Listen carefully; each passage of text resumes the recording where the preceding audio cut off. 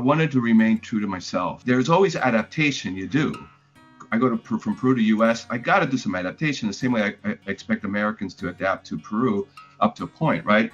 In the end, though, what is your true north? What is a part of you that you're not going to give up or sacrifice? Because that would be a surrender to assimilation, a surrender of giving up your identity.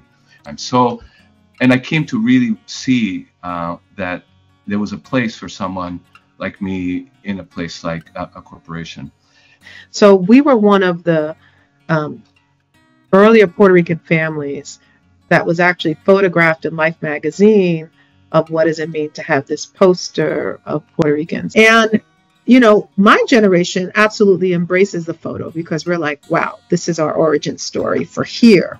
And so for us, we have enormous pride. My grandmother was able to see the pride and how much change has happened since that photo.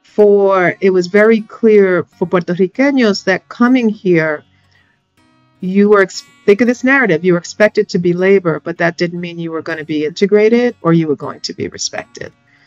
It was also at the same time that half of Puerto Ricans in the public school system were in special ed, and that was because of language, not behavioral or cognitive issues. And one that I think speaks to so many people who come here need to understand that there's a lot expected of them, but they're also changing a place for the better at the same time too. So let's leave it there.